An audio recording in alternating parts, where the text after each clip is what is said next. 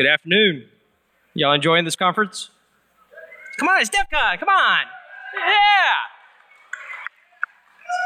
So, Christopher Domas, he's going to do his talk. He's going to be running completely long. He'll be using all up of his time.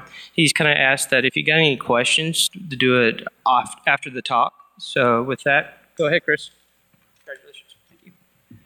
All right, welcome everyone. We'll go ahead and get started. So what I wanted to talk to you about today is honestly something that I didn't think was possible, but it should be pretty interesting. So, the word hardware backdoor gets thrown around a lot these days, so much that it's kind of lost all meaning. But what I want to look at today is not the things that we're normally worried about. It's not the management engine. It's not the platform security processor. This is something totally different that I think wasn't on anyone's radar. Something we didn't really see coming. But like any good presentation, I think we've got to start off with a disclaimer. Basically, all of this research was done on my own. This does not reflect the opinion of my current employer or any previous employers. But with that, my name is Christopher Domas. I'm a cybersecurity researcher. I've tinkered with a lot of different things in the past, but recently, the last few years, what I've sort of been focused on is the idea of low-level processor exploitation. It turns out there's a lot of fun things we can do with that. So in order to frame the discussion for the rest of the day, I want to start off with a demo of exactly what we're going to be talking about.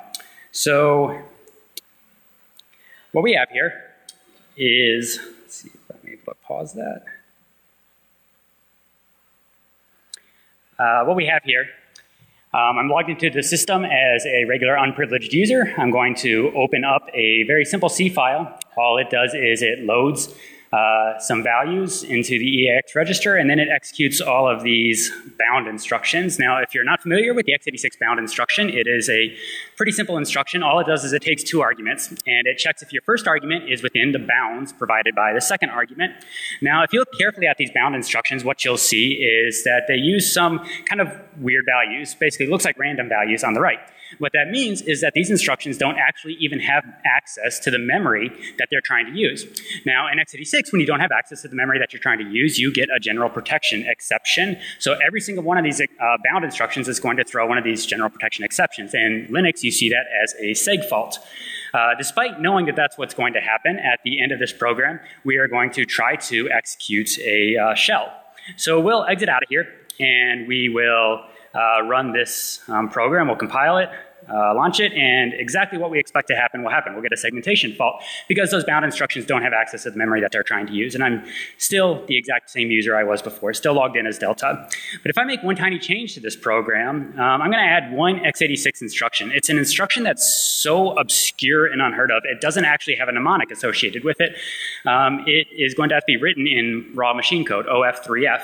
And what this instruction is going to do is it is going to fundamentally change the nature of all the subsequent bound instructions so that now, instead of their original functionality, instead of checking whether or not one value is within the bounds of another, they're actually going to reach into kernel memory and modify the system itself. So I'll compile this and re-execute it, and all of a sudden, we'll see I am now root.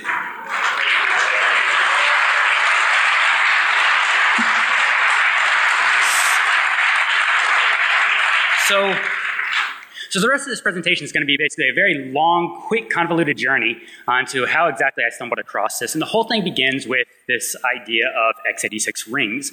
So in the beginning in x86, about 30 years ago, there was no concept of separation of privileges. All the code running on the processor executed with the exact same privileges as all the other code running on the processor. And it was basically chaos. But then we added the idea of rings of privilege to the processor in order to separate out permissions. And the idea behind rings of privilege was that at the lowest level, we would have ring 0. And that would be the most privileged realm on the processor where the kernel would live. The only really trusted code would execute in ring 0, and it would have complete access to the hardware. A little less privileged than that was ring 1, less than that was ring 2, and then way out here in the outermost ring is ring 3. That's where the user code lives. Basically, all the code that we don't trust to have access to the hardware is going to execute way out here. So this was the fundamental idea behind privileges on x86, where ring 3, if it wanted to do anything interesting, it would have to go through very specific, carefully checked hardware privilege access mechanisms in order to ask ring 0 to do something for it. And all of our other security on x86 is all based off of this fundamental premise of separation of rings. And things got kind of interesting. People started digging deeper. We found out we needed things more privileged than ring 0, like the hypervisor had to have more access than the kernel normally would. So we kind of called that ring -1. We found out some things had to be more privileged in that system management mode. We called ring -2. A couple years ago, some researchers found another core off the x86 core that they called ring -3 because it could do things that the x86 core couldn't do. So things were interesting, but if you've been following any of this research, sort of in the back of everyone's mind is this question, can we go further? Are there even more layers to this puzzle? So I started setting off to sort of explore that idea, and a lot of times when I'm starting out on new research, I find an interesting place to begin is with patents. Sometimes you can find some really interesting information that people don't document in public information, but you might be able to find some bits of useful ideas inside of patents. So keeping this whole idea of this ring model of privileges in mind, imagine my surprise when I was reading through a patent and I saw just sort of nonchalantly buried in the middle this quote. Additionally, accessing some of the internal control registers can enable the user to bypass security mechanisms, for example, allowing ring 0 access at ring 3. That's a little bit alarming from a security perspective. You're telling me, like, we've had 30 years of relying on rings to provide our privileges on x86, and there's just some way to circumvent all of this? So they go on to say, in addition, these control registers might reveal information that the processor designers wish to keep proprietary. And for those reasons, the various x86 processor manufacturers have not publicly documented any description of the address or function of some of these control MSRs. So this was really interesting. I was really, really excited about this and wanted to run with this idea. So like any rational person, I went out and bought 57 computers to start doing some basic research on. So I had based on the patent timeframe and the patent owner, I had some idea of what processor I might specifically want to focus on for this research. But patents are kind of a funny thing. IP gets bought and sold by different companies. Ideas trickle through the industry. So I sort of wanted to cast a wide net and look at a bunch of different systems for this research. But what I eventually settled on was the VSC3 processor. So these are interesting processors sort of targeted at an embedded low power market. You can find these often in point of sale systems, kiosks, ATMs, gaming. Since we're in Vegas, you might want to start poking around, digital signage, healthcare, digital media, industrial automation, and they're in PCs and laptops as well. So I pulled off my shelf this specific system eventually. It's a thin client running a C3 Nehemiah core. And this is what we're going to look at for the rest of the presentation. At the very end of the presentation, I'll look a little bit more at what other processors might be affected by this issue, but this is sort of the target of this specific research. So I wasn't able to find a developer manual for this processor. So when we're sort of left in the dark, a good place to go is sort of follow a trail of patent breadcrumbs, see what information we can derive from patents, and see if there's anything useful in there that can give us hints as to how we should move our research forward. So I had to dive through a lot of patent literature, and I wanted to give a little bit of a glimpse into what that's like. So this isn't actually a quote from the patents that I ended up, or the patents that I ended up using, but it is something I stumbled across during this research. So this quote says, Figure 3 shows an embodiment of a cache memory. Referring to Figure 3, in one embodiment, cache memory 320 is a multi-way cache memory. In one embodiment, cache memory 320 comprises multiple physical sections. In one embodiment, cache memory 320 is logically divided into multiple sections. In one embodiment, cache memory 320 includes 4 cacheways, i.e. cacheway 310, cacheway 311, cacheway 312, and cacheway 314. In one embodiment, a processor sequesters one or more cacheways to store or to execute processor microcode. Like, my head just exploded when I read stuff like this. It's so convoluted and so wrapped up in legalese, it's hard to understand what the heck you're even reading. And just to put that into perspective, this one 4-page patent contained the phrase in one embodiment 147 times. So following this to start your research when you really want to dive into things is a really, really painful process, but if you're persistent, it can pay off. So I eventually settled on these 6 different patents that seem to have some basic ideas that could point me into the right direction for this research. So I want to highlight some of the key ideas that I got out of those 6 patents. So one is it sort of looked like at the time VIA was embedding a non-x86 core alongside the x86 cores in their C3 processors, and this non-x86 core was a RISC architecture, and the patents didn't have a consistent terminology for this, but I just sort of started calling this the deeply embedded core, or the DEC on these processors. They also talked about something that they called the global configuration register. It's basically a register that gets exposed to the x86 core through a model-specific register. And they say that this global configuration register can activate the RISC core. They also talked about an x86 launch instruction. It was basically a new instruction that they added to the x86 ISA, where once the RISC core is activated, you can start a RISC instruction sequence through the launch instruction, according to the patents. So kind of putting all these ideas together, what it looked like is if our assumptions about what this deeply embedded core can do are correct, you could essentially use this as a sort of backdoor, a means of surreptitiously circumventing all of the processor security checks. So that's absolutely ideal, worth exploring more for security purposes. So there are sort of 3 patents that give us some initial ideas on how the overall mechanisms might work. So one patent tells us that a model-specific register can be used to circumvent processor security checks. Another patent tells us that a model-specific register can be used to activate a new x86 instruction. And another patent tells us a launch instruction can be used to switch to a RISC instruction sequence. So if we sort of put those 3 things together and try to fill in the gaps, we end up with a sequence that looks something like this.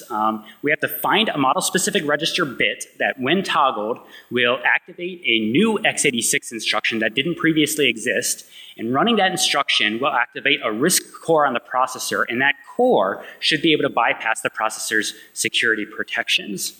So where do we begin? Well, let's look at the very first step in that chain, these model-specific registers. So if you're not familiar with the idea of MSRs in x86, they are basically 64-bit control registers used for a wide variety of things. They're used for debugging, performance monitoring, cache configuration, feature configuration. Basically anything that doesn't have to do with general computing can get tossed into the MSRs. And unlike the x86 registers you might be more familiar with, they aren't accessed by name, they're accessed by address. So instead of EAX and EDX, we have addresses from 0 to 4 billion is how we access our MSRs. So basically you load up an address into the ECX register and then execute the read MSR or write MSR instructions in order to access an MSR. Now there's some saving grace here. We think that maybe we can use this to circumvent the ring protections on the processor, but these MSRs are only accessible to begin with ring 0 code. So maybe the rest of this stuff we can do from ring 3, but in order to activate that bit to begin with, we need ring 0 execution. So that's good news. Although maybe we don't need ring 0 execution. I'm going to revisit this idea later in the talk, but so that we can move the research forward, let's assume for now that we have one-time ring 0 access on that processor just to enable this backdoor feature. And we'll revisit that concept later. So let's look at these model-specific registers some more. Well, the patent basically comes right out and tells us that the various x86 processor manufacturers have not publicly documented any description of the address or function of some of the control MSRs. So that's a challenge for us. I think there's a bit in one of these MSRs that might activate something cool, but it's probably not going to be documented. So step 1, in order to try to explore this idea, is just figure out which MSRs are actually implemented by the processor, regardless of what the documentation says, which MSRs are actually there. So this one's pretty easy to solve. Basically, you can set the general purpose exception handler on the processor to point to some handler under your control. You can do that with the LIDT instruction. Then you can load up an MSR address that you want to check. Let's say you want to figure out, does MSR number 1337 exist on my processor? Well, load that number into the ECX register and then execute the read MSR instruction.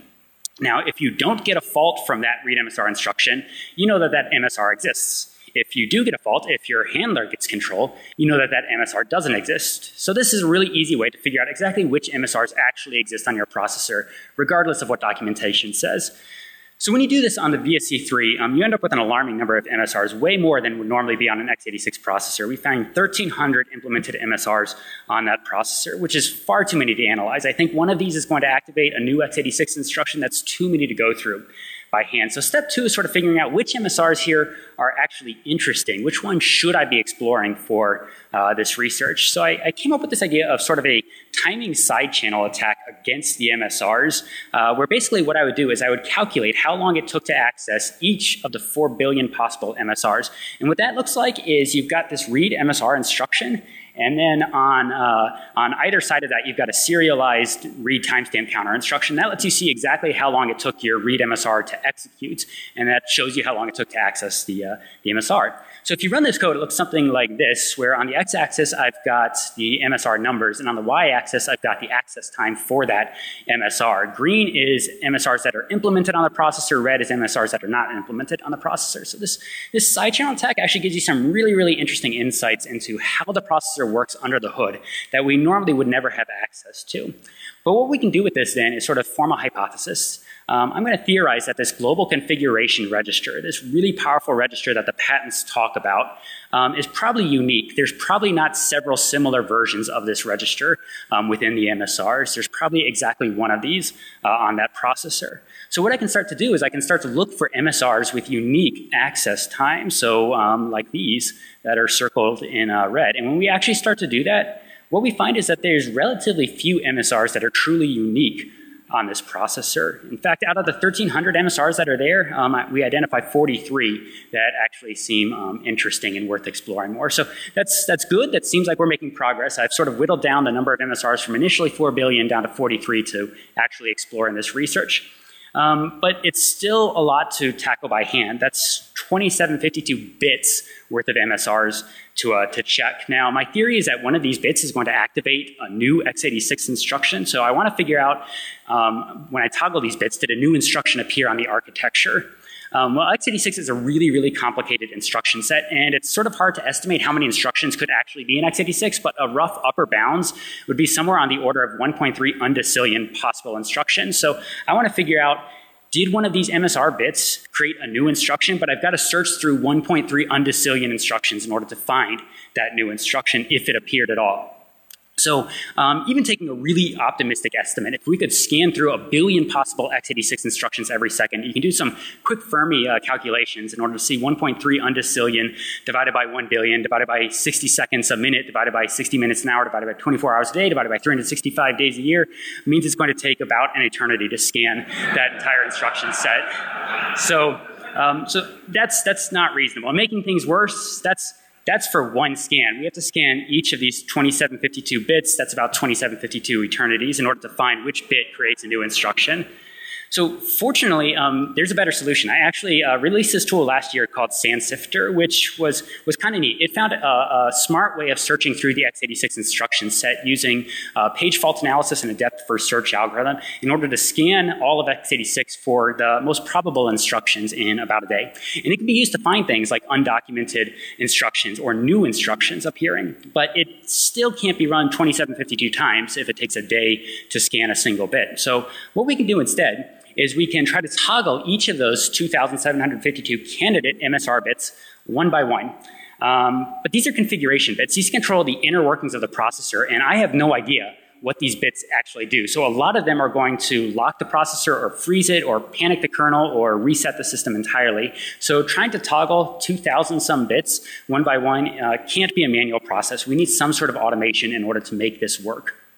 So the system I came up with looks something like this, where we would have a target, that's a C3 processor, hooked up to a relay. Basically, a wire would be soldered onto the power switch on the target, and then that's hooked up to a relay. The relay is hooked up to a master system, so that the master can power cycle the target through the relay. The target also network boots through a switch from the master, and the master then can SSH into the target. And what the master can tell the target is toggle this MSR bit, and the master's going to check, did something become unstable? Did the system stop responding? Did the kernel panic? If not, it's going to try to toggle the next MSR bit. If so, it's going to power cycle the target. And this way the master can sort of repeatedly go through and identify exactly which of those 2752 MSR bits can be activated without the target becoming unstable. So over the course of about a week, through hundreds of automated reboots, we're able to identify exactly which bits we can actually turn on that processor.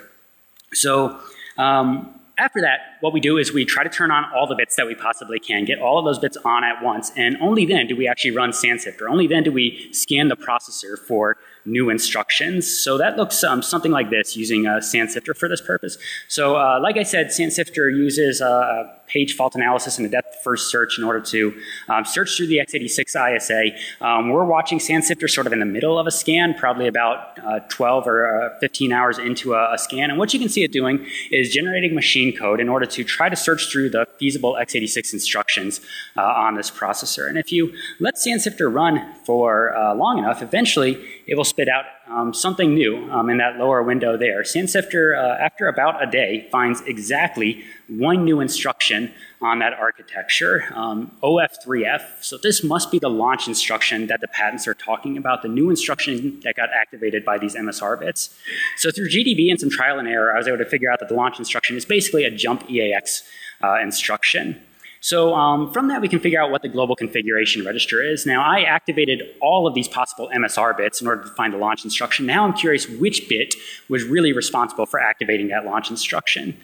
Fortunately, now that I've identified the OF3F instruction, I no longer need to run SandSifter for additional scans. What I can do is activate each of those MSR bits one by one, and after activating one, I'll try to execute the launch instruction. If it doesn't work, then that was the wrong bit. If suddenly the launch instruction appeared on the architecture, then that means I found the bit that activated the launch instruction.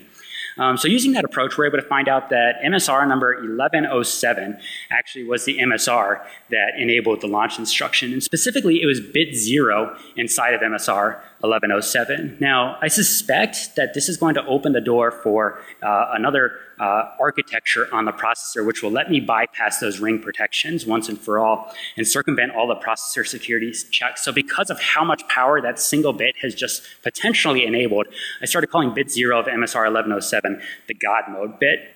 So at this point, we've figured out the God mode bit. We've figured out this hidden launch instruction in the x86 ISA.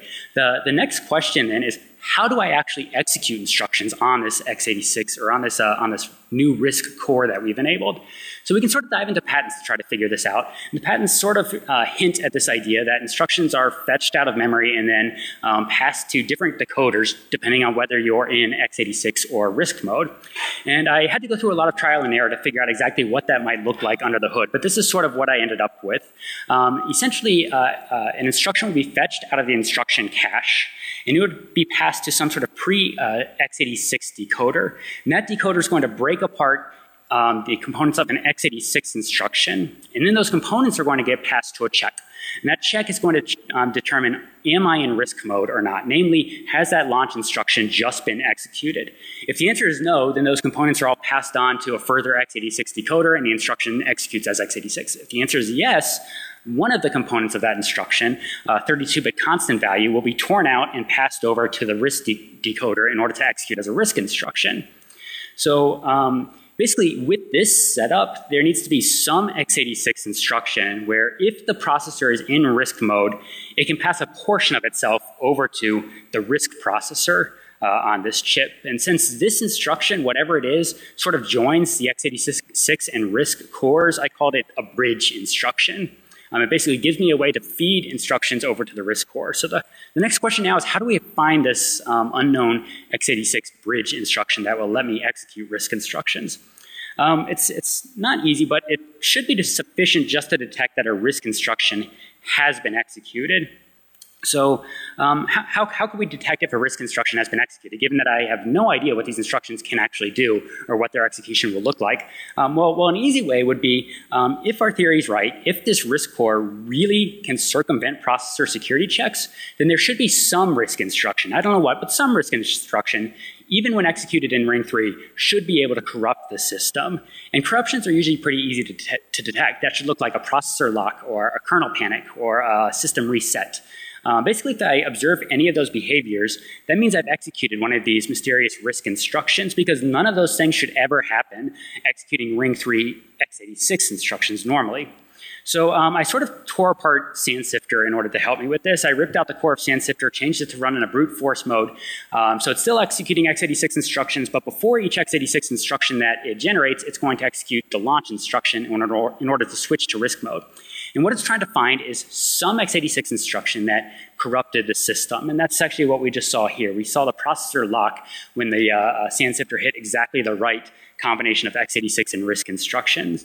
So once we observe that processor lock, that means that we found this bridge instruction, this x86 instruction that can execute RISC instructions. So it takes about an hour of fuzzing to get here. We just saw a short snippet. But it turns out that this bound EAX instruction is this bridge instruction. It's what's going to let me feed instructions over to the RISC core. And specifically, this 32-bit constant value used in the bound instruction appears to be the RISC instructions that get executed on the deeply embedded core. And that's a pretty easy thing to check. Basically, I can see that for some specific 32-bit values, the processor locks every single time. And for other 32-bit values, nothing seems to happen very, very consistently. So now we found the bridge instruction. I know how to send instructions over to that deeply embedded core. So the next question is, what do we want to execute on this alternate instruction set? What do these instructions even look like? What architecture am I even dealing with? So ideally, moving forward, I would just assume that this other architecture is probably some known common architecture. It's probably something like ARM or PowerPC or MIPS. It doesn't make a whole lot of sense to invent an architecture from scratch. So we could assume that this other architecture is some common architecture, and I could try to execute a common architecture's instructions on this other core. So for example, if I thought maybe I'm dealing with ARM, I might try to execute an add 1 to R0 instruction.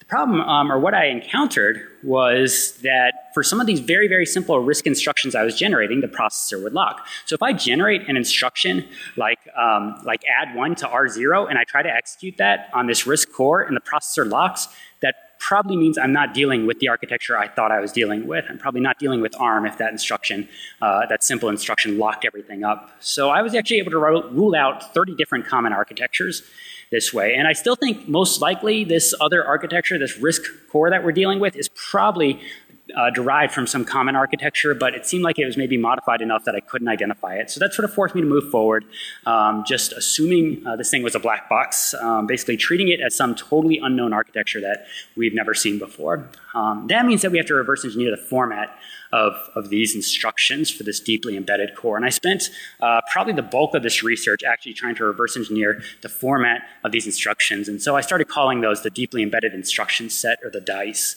So the question is, how do we begin reverse engineering a totally unknown instruction set? Ideally, what I would do is I would execute one of these RISC instructions and observe its results. The challenge, though, is I have absolutely no knowledge of this instruction set architecture that I'm dealing with, and I probably can't observe the results on the RISC core. So for example, if I did generate an instruction like add 1 to R0, but I can only view the question is then, how do I view R0 from my x86 core? How do I even detect that I've made any changes to the RISC core? Fortunately, there is an approach for this. The patents actually suggest that these two cores share a register file, at least partially share a register file, which means I may not be able to view all the effects of my RISC instruction, but I should be able to view some of the effects of the RISC instruction from the x86 core. So for example, the patents show an example where an ARM and an x86 core share some of their registers. So that means from the x86 core, I can actually see some of the effects of these instructions.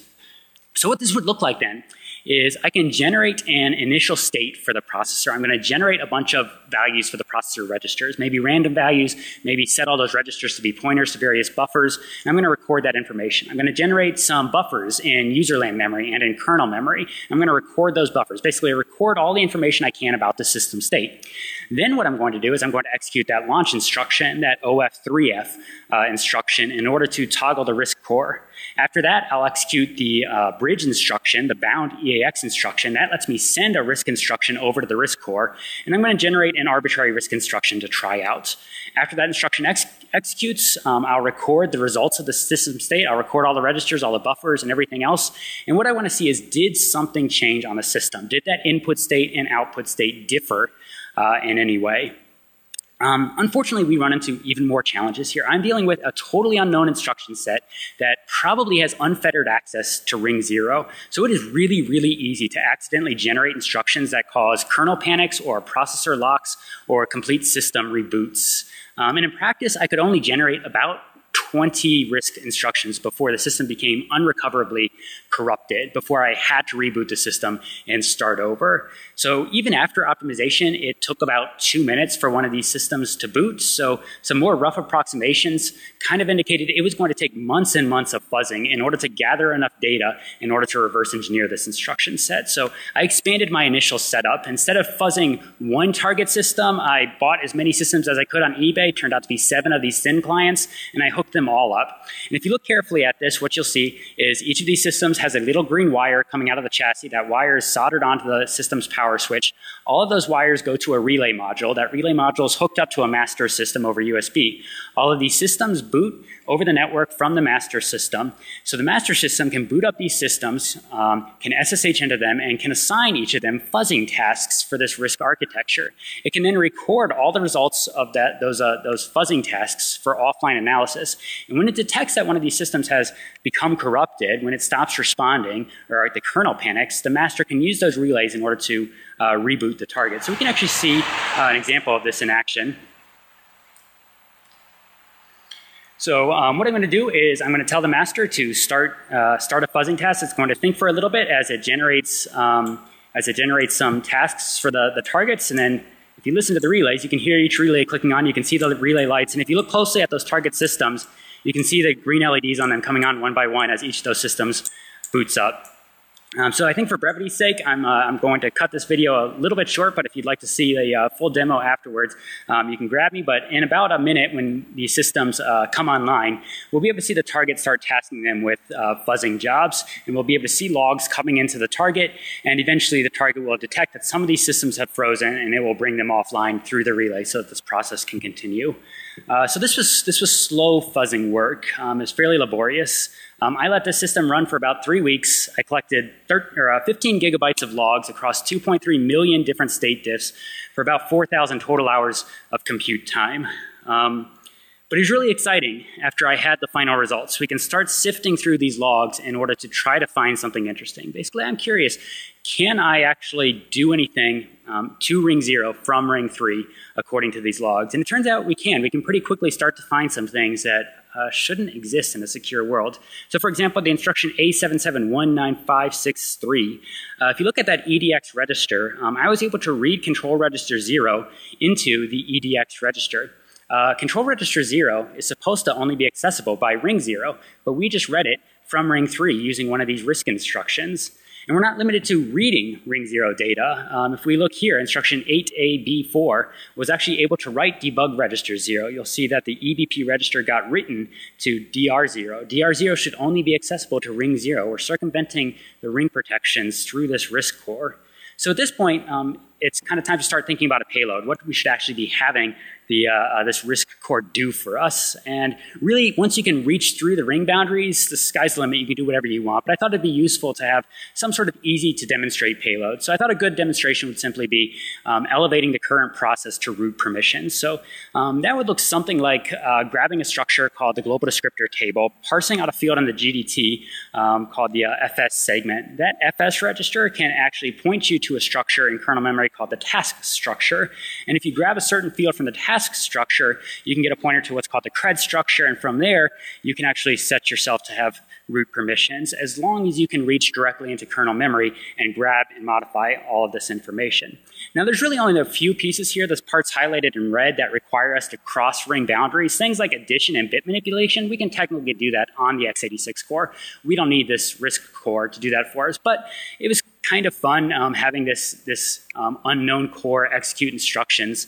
So I thought it'd be a little bit more impactful if I wrote this entire payload for the deeply embedded core and never used x86. So I've got 15 gigabytes of logs. I want to try to build this payload. So it's time to start sifting through those logs, trying to find some primitives to use. And this sort of feels like building a ROP chain. You've got these like tiny little pieces of functionality. You have an overall idea of what you're trying to accomplish, and you're trying to figure out how to piece together those little pieces in order to form your final payload. So we can start finding those little pieces that we need. So for example, A331 or A313 was an instruction that was able to read the global descriptor table. That's the first piece of our payload. I'm able to find a kernel read instruction inside of those logs. D407, you'll notice a low byte of EBP got read out of a kernel memory buffer. I can actually modify kernel memory. E2B7 was able to write a single byte into kernel memory. Now this is really promising. If I can write a byte into kernel memory, it means I can do precision exploitation through the deeply embedded core. But at the end I sort of decided, sifting through logs like this by hand just doesn't scale. I want to be able to write more robust payloads for this deeply embedded core. So I wanted some sort of automated approach for doing this. So what I wanted was some way to extract behavior patterns from these state diffs in order to identify the bit patterns inside of these instructions. So I built a tool called the collector. So the collector basically helped us do automated reverse engineering of completely unknown instruction sets. So the way the collector worked is it would basically look at those state diffs recorded by the fuzzer, and it would try to identify some basic operations like loading immediate values into registers, like transferring one register to another. There we go. Like reading memory, like modifying memory, like shifting registers, any number of arithmetic and bitwise instructions. The collector would try to identify those just by looking at differences in the input state and the output state between RISC instructions. And then what it would do is it would bin instructions based on what effects it saw those instructions having. So it might spit out, well, here is a bin of instructions that all exhibited this property of transferring one register to another. And after it had these instruction bins, what it would look for is patterns within the bins. So for example, one of the first things we might want to figure out is how are the register values for each of these instructions encoded inside of the instruction. For example, where is EAX encoded in this instruction? So it would look for each of these instructions, which bits might represent EAX, which might represent EDX. So that's what I have highlighted in purple. Basically, for each individual instruction, which bits might be encoding the registers that the collector saw being used by that instruction. So then what the collector does is it tries to identify patterns across the entire bin. So we can see then that these two middle columns are the only consistent piece of this pattern. In other words, these two middle columns must be the thing that records or encodes the input and output registers for these instructions. So we can do that for all sorts of the different facets of an instruction encoding. It can try to figure out which bits are used to encode the opcode of the instruction, and it's not a perfect process. Ideally, we would see totally consistent patterns across the entire bin. That's not what we see here. But what the collector will do will be it will try to pick the things that are most common. In other words, in this situation, it'll say, well, these are the most likely bits that encode your opcodes. It can even try to find things like don't care bits in the instructions or bits that seem to follow some sort of statistical patterns, but we can't necessarily tell what they are. And then it'll mash all this information together in order to sort of automatically derive the bitwise encoding of each possible instruction on this deeply embedded core. So looking at the bins that it creates and what sort of functionality we might want to get out of the deeply embedded instruction set, these are sort of the encodings that it came up with for a variety of different instructions. So we've got instructions to move registers around and load the global descriptor table. Basically, we have a primitive assembly language now so that we can write payloads for this deeply embedded core.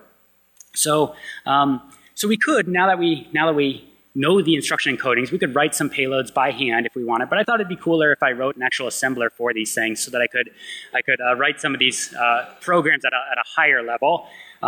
So basically I wrote this dice assembler, a custom assembler just for this unknown instruction set that will assemble these different primitives into their raw binary representation and then wrap them in one of these x86 bridge instructions so that the dice instruction can be sent over to the deeply embedded core for execution. So now we're ready to revisit that payload idea that we had. We can use the LGD instruction in order to read out the global descriptor table. We can use some of our other dice instructions in order to parse that descriptor field, in order to grab a pointer to the task structure, in order to grab a pointer to the cred structure, in order to write to the cred structure, circumventing the ring protections, modifying kernel memory in order to give ourselves root level access on the system, all using nothing but instructions specifically for this unknown architecture embedded alongside our x86 core. So the output of this, after you run it through the assembler, looks something like this. Basically, we will activate that deeply embedded core with the launch instruction that's on the left. Then we execute all these bound instructions. Each bound instruction sends a single instruction over to the deeply embedded core for execution by the RISC processor. These instructions are going to circumvent the processor security mechanisms in order to grant the current process root permissions, and then we launch a shell. So let's revisit that demonstration from the beginning and walk through that in a little bit more depth. So here we have our complete payload doing the steps that we just talked about. We load the address of the payload into the EAX register, and then we execute this launch instruction on the C3 processor. After that, we've got our actual payload, all of these bound instructions, the x86 instructions that are able to communicate with the RISC core. Each bound instruction sends a single RISC instruction over to the deeply embedded core. And at the very end of this sequence, we launch a shell in order to hopefully gain root permissions. So if we exit out of here and run this program, we'll compile it first. We'll double check exactly who we are again. So we are just a regular unprivileged user, but when we run the program, we use that deeply embedded core in order to gain root permissions. So this thing's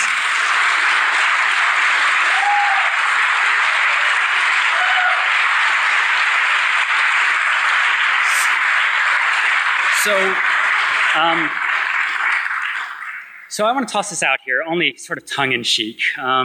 Researchers have sort of explored down to what we were calling ring -3, but I want to pitch this as sort of a ring -4. It is in some ways more powerful than our previously known ring -3. It is a core sort of co-located with the x86 core. It has unrestricted access to the x86 core's register file, unlike ring -3. And unlike ring -3, it shares a lot of its execution pipeline with the x86 core, which gives it sort of more power than ring -3. But at the same time, the whole thing's just nebulous. When we're this deep, the whole ring model is completely broken down, and this is sort of nonsensical anymore. But the point is, we've now gotten direct ring 3 to ring 0 hardware privilege escalation on x86. That has never actually been accomplished before. Everything else where we've come close has had to rely on code in the operating system or other bugs to sort of work as a launching point. This is a purely hardware approach for accomplishing this.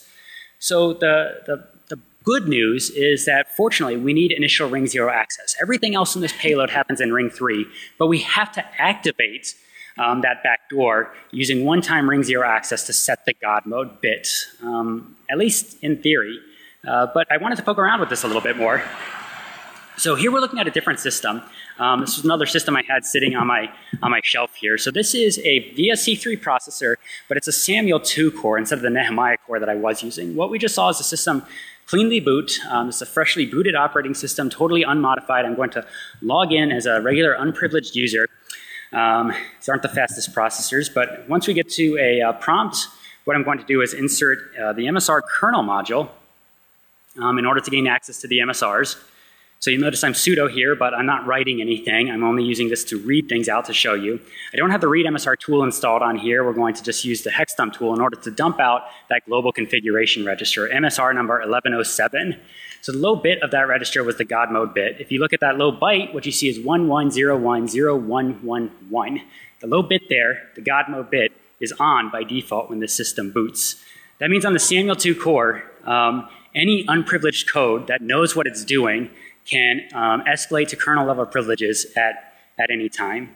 And when you totally break down x86 ring protections and privileges like this, all of our other protections fall like dominoes. Like antivirus does nothing when you can just reach directly into ring 0. ASLR, DEP don't help you anymore when you can just circumvent the ring privilege model. Code sign and control flow integrity, kernel integrity checks, none of this helps once rings mean nothing.